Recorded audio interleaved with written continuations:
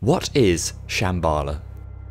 Shambhala is a steel roller coaster located at PortAventura World in Salou, Spain. The ride opened to the public as Europe's tallest roller coaster, taking guests up 76 meters high before allowing them to plummet back towards the ground below. On top of this, it became the second hypercoaster in Europe to be constructed by Swiss roller coaster manufacturer Bolliger & Mabillard. Unfortunately, however, Shambhala is no longer the continent's tallest roller coaster, as the record was broken in 2017 by another attraction located at the same resort, Red Force. Shambhala opened to the public on the 12th of May 2012 at the cost of €25 million. Interestingly, the ride is themed to the ancient myth of Shambhala, the mythical lost world located deep within the Himalayas.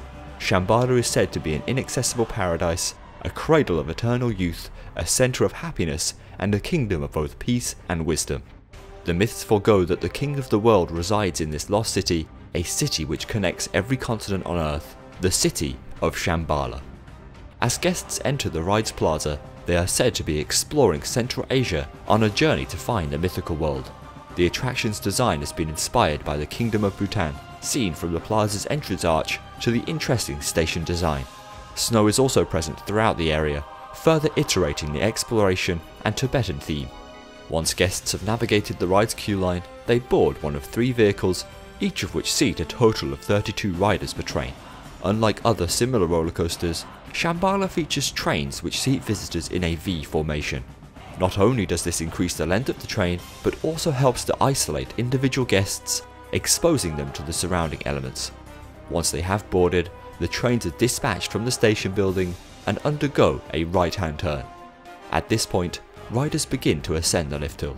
They slowly climb 76 meters high, obtaining breathtaking views of the park itself as well as the nearby coastline and ocean. Once they've crested the lift hill, the trains quickly plummet down the 78-meter descent at the maximum vertical angle of 76 degrees. It's at this point that riders enter a short underground tunnel and reach the maximum speed of 134 kilometers per hour. After emerging from the tunnel, guests enter the attraction's first floater airtime hill, giving them the sensation of total weightlessness for a brief period of time. They fall back towards the ground before entering Shambhala's signature element, its huge ampersand-shaped track structure. Riders navigate the upwards and then downwards 540-degree helix, which leads immediately into a speed airtime hill. After a pop of ejector airtime, guests are subject to a second large airtime hill, followed by a descent into an artificial splashdown element. The trains of the ride appear to enter the water, causing a large splash to occur, produced by a series of water jets. Visitors complete 2 further floater airtime hills before entering the ride's brief mid-course brake run. The trains undergo a sweeping left-hand turn, a final airtime hill, and an upward ascent into the attraction's final brake run. Throughout the entire airtime-filled experience, guests navigate a total of 1,564 meters of track in approximately 64 seconds of ride time. That's measured from the moment the train leaves the lift hill to when it hits the final brake run. Because of this, and the 3 individual vehicles, Shambhala has a large maximum theoretical throughput of approximately 1,680 riders per hour. Upon its debut, the ride received fantastic reviews.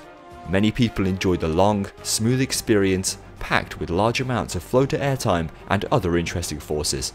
Shambhala quickly became known as the best roller coaster at PortAventura World and as one of the best attractions within Europe as a whole. However, with the construction of newer roller coasters throughout the continent, does Shambhala still remain as Europe's best hypercoaster?